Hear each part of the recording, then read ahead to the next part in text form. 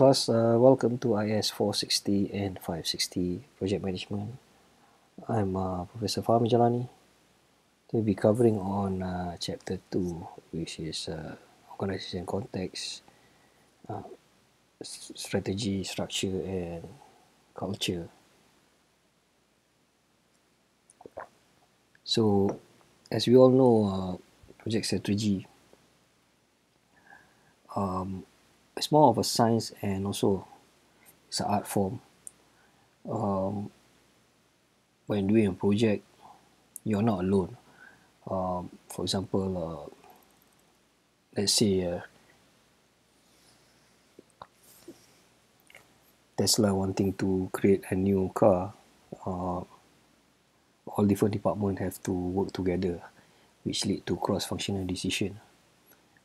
It could be hardware, software, firmware, all those departments. This will enable them to finish the project. And also not forgetting to follow the vision and mission of the company, and from there completing it seamlessly, which usually is not the case. Not all project is perfect. See,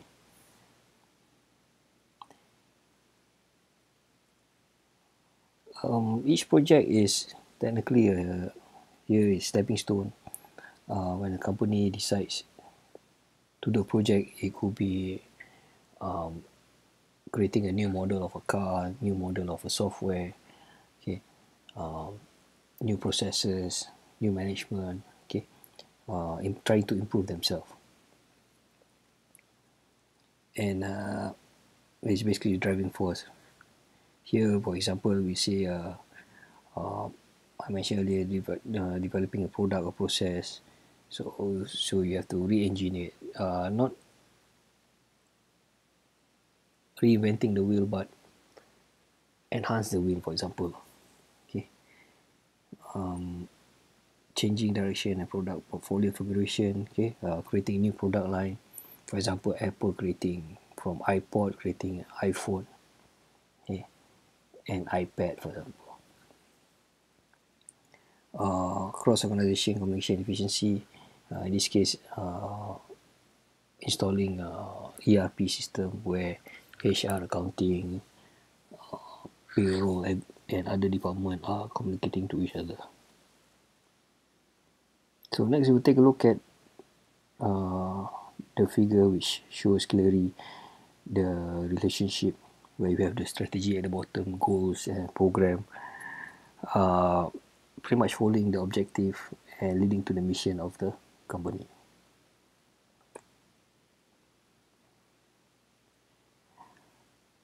Management, stakeholder management, okay, whether it's individual or group, okay, everybody has a stake, okay, everybody plays a part in the project,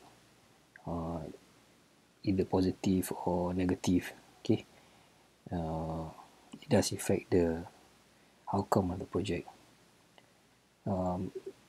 Internally we have the top management, accountant, other departments, okay, project members. External we have could be shareholder, client, competitor, supplier, okay. And next, take a look at the relationship where the project manager has to communicate with all the various type of players or department in order to make the project a success.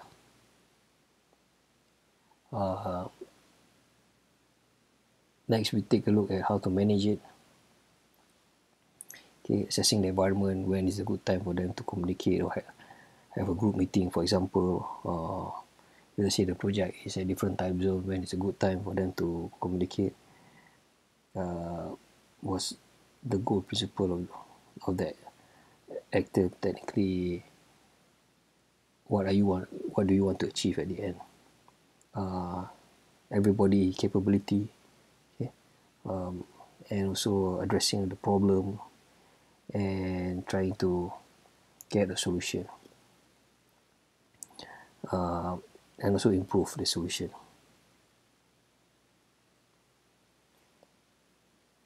Next, we have the cycle of project management, where the project team verify the stakeholder, okay, information gathering, okay, what's the mission, what's the weakness, what's the strategy, behavior, okay, right, and implementation of the project. And it's technically a cycle of feedback, and everything is related to each other. So we have three elements of structure. Okay, number one, we have reporting relationship. Okay, in a project you do have hierarchy. For example, you have engineers, you have managers, mid-level, top level. Okay, how are they reporting, the chain, the flow, communication. Next we have groupings. I mentioned about department. Okay, and how they communicating through emails, phone call, chat group, for example. Okay. Forms of organization and structure.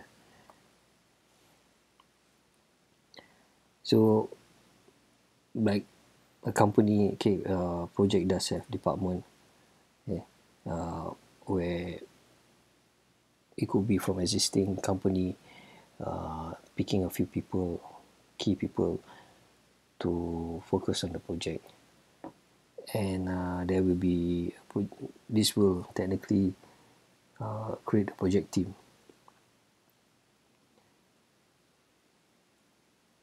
With different sets of hierarchy and function.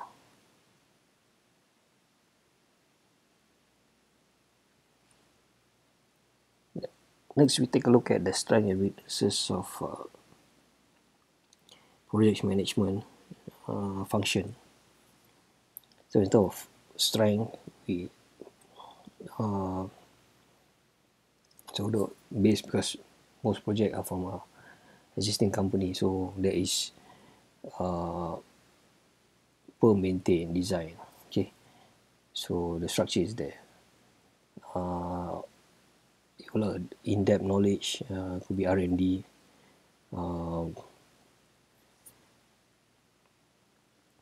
so it's a standard career path. You do day-to-day work, and even though the team member is part of the project, they are still committed or connected to the original department, for example. Other weakness is functional silo. Okay, lack of customer focus, for example. Okay, they are in depth, specialized in the skill, they lack customer focus or soft skill, for example. And project will take definitely long time, and because of the nature of the project is new and it's not so optimized. Next, we have project structure. Okay. Strength, we have project manager, the sole authority, the one person, and it's expensive to set up and maintain team. Okay, and because individual are being tasked to do several items, for example. Improve communication. Okay, yeah, because it's a small team, people can communicate easily. In terms of the opposite, there's loyalty. Okay, they move because of their career advancement. They want to be loyal to the project if it's successful. Okay, and it's very effective in decision making, because the chain in command is very little and things can be done quickly. No pool of specific knowledge. Companies do have so many people with so much knowledge, and there's no specialized in the task at hand. Next, creation of project management expert. Okay, as individuals start doing the project, they become expert in the field. Okay, so after they complete or the project is successful, they will be assigned to the project. Okay, they'll be back to their own routine job. And lastly, rapid response, quick decision. Next, we have the matrix of project management. We have the dynamic environment where different department or different team members work together. And this will allow efficiency of the project task. Also communication between cross-function, for example. And every bit of work is maximized or optimized. Which I mentioned earlier, there's two hierarchy. The project team members have to report to the project manager and their own bosses. Okay, negotiation required. Okay, basically you have to share their time, split their time, and sometimes they are caught between to complete the project or to complete their own work. So let's take a look at the heavy project examples. Here we have Lockheed Martin, which is quite famous for their skunk work. The company is basically a aviation company for the defense, and they're fully dedicated company, which for example, they created the U-2 bomber, the F-35, the Nighthawk, okay, and the latest F-22 Raptor for the US Air Force.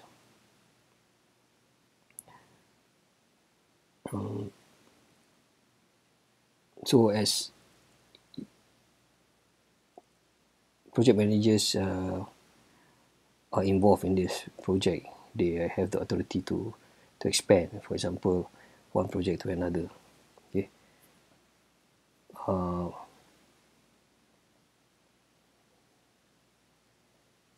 And there's a lot of opportunity for them to in terms of this aviation market, where they are technically the pioneer, where no other company has invented the product. And basically their customer is the US government.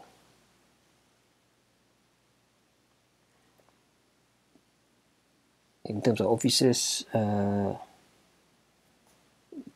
project manager usually have their own location or office,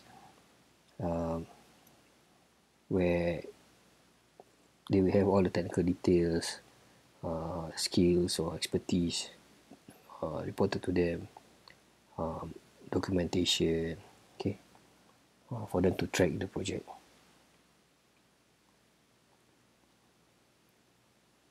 Forms of PMO or project management office. Here we have weather station, okay, for example, monitoring and tracking of weather, control tower, okay,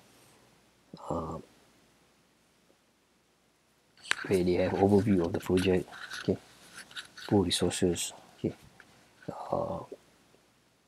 it could be in terms of human skill, support of hardware, software. Okay. Let's take a look at organization culture. So as we engage to a new project, we bound to have um, communication and behavior, and new people, new stuff to learn. Okay, and usually it's unwritten rule. Okay, where they will learn to know each other, to get along with the team member, right? And where they have some a common bond, for example, technology.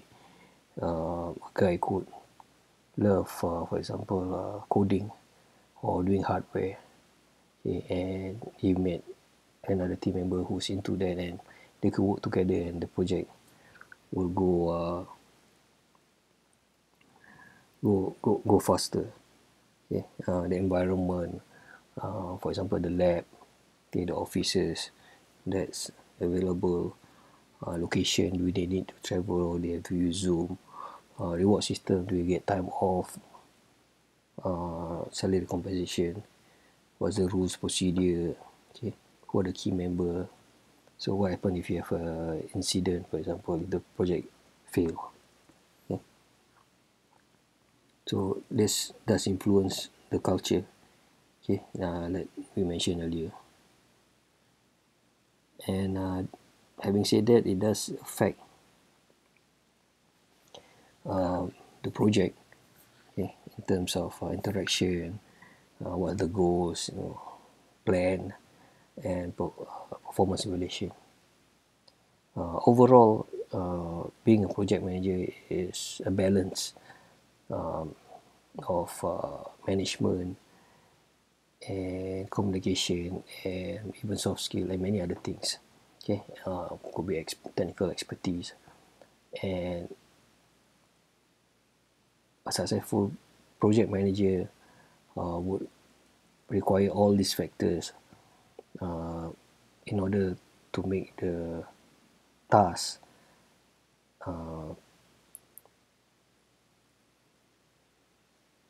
accomplishable in a short limit of time.